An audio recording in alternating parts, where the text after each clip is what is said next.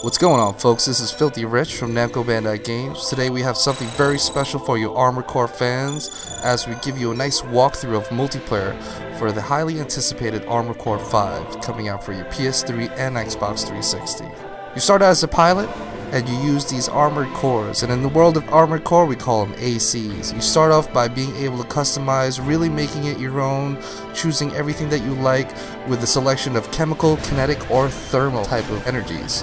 As you play through the game, you're going to be engaging with multiple enemies, as well as these missions that are going to be put in front of you, where you're going to have to work with other teammates to try to figure out the best plan to go ahead and be the best team out there.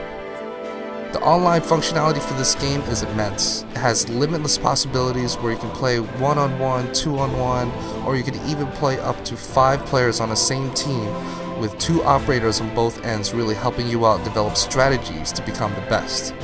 What you're going to see in just a little bit is an overhead map of the operator's point of view.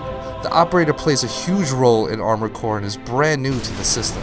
He's going to go ahead and lay down radars, provide you with information to give you weaknesses on other ACs that you're going to encounter in the game, as well as try to go ahead and evolve with the strategies that you guys have already come in with, but then change and adjust accordingly depending on how the enemy reacts. Everything in this game is as technical as you can get, and this is going to be the game that all multiplayer fans are going to need to get their hands on.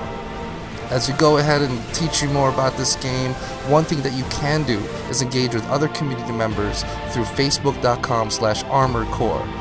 Right there you can go ahead and make friends and try to develop teams, and we're going to go more into teams right now. What you see on the screen right here is an overhead map of a conquered territory. As you go ahead and conquer territory, you'll be able to set up these defense mechanisms that are going to really help declare it as your own.